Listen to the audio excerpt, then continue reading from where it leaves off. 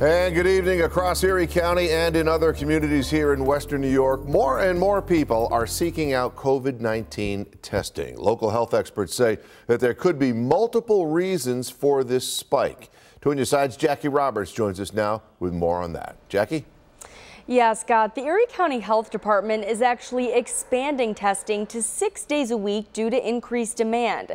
Tonight, we were able to ask the Health Commissioner, Dr. Gail Burstein, about what they're seeing.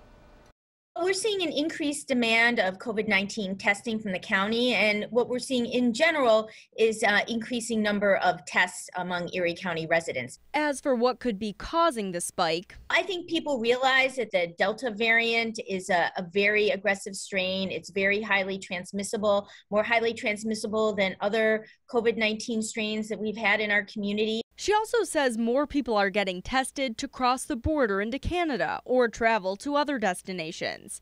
Erie County's testing clinics aren't alone in the uptick either. We have seen significant increases in requests for testing.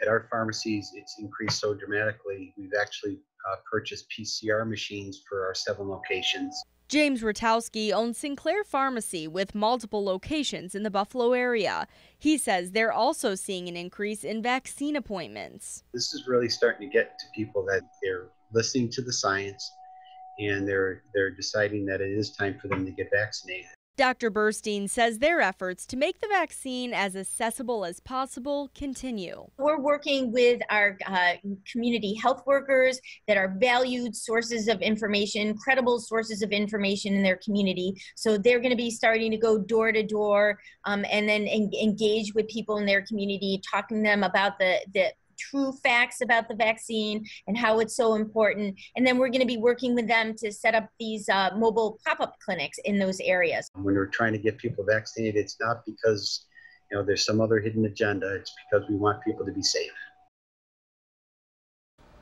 We also heard back from the Cattaraugus County Public Health Director, Dr. Kevin Watkins. He says they're also seeing an increase in demand for testing. Scott? All right, Jackie, thank you.